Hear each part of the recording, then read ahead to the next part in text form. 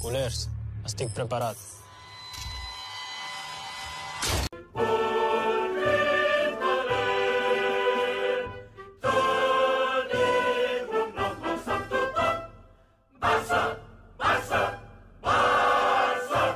Okay guys, thank you for joining and welcome back to Barca 360. Welcome back to the channel. You are looking at stories making headlines around the club. If this interests you, kindly subscribe. So Barcelona is seriously considering a bossman move for Bayern Munich midfielder.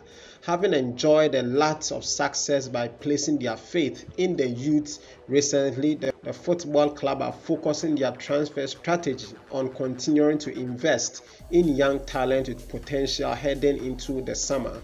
The Blaugrana have already secured the signings of Pablo Torre from Santander and Emre Demir from Kayserispor, whilst they continue to remain on the lookout for more youth prospects that can be brought in and groomed at the club. According to German publication Sport 1, Barcelona are plotting a raid on German champions Bayern Munich for the signing of 16-year-old midfield prodigy Kenan Yildiz.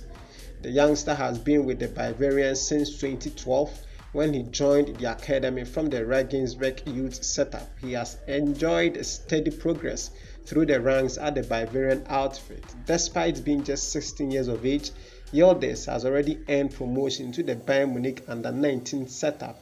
In the just season ended, he featured in 20 matches across all youth competitions and across all youth teams and competitions, contributing with 6 goals and 8 assists.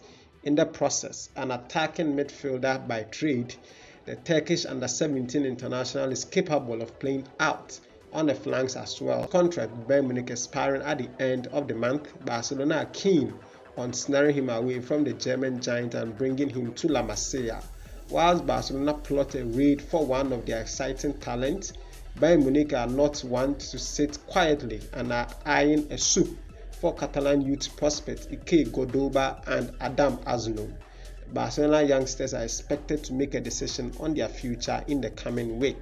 It will be interesting to see what comes out of the situation as Barcelona look to land Yildiz and Bayern Munich plan a double raid for Cordoba and Aznou, both of whom would also be out of contract at the end of the month. What are your thoughts, comments, and your opinions on this story?